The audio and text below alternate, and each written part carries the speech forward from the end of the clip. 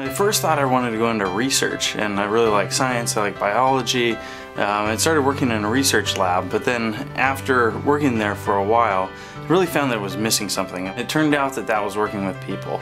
I really enjoy making that connection with people, and I really like that interaction and felt that, you know, being a doctor, I could help people live healthy lives, and it would also fulfill my scientific curiosity.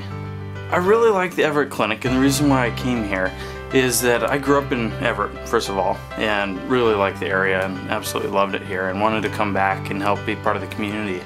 I really enjoy helping people with management of diabetes and hypertension, but also enjoy dermatology and sports medicine. Meeting a patient for the first time, I really want them to feel comfortable talking with me about anything.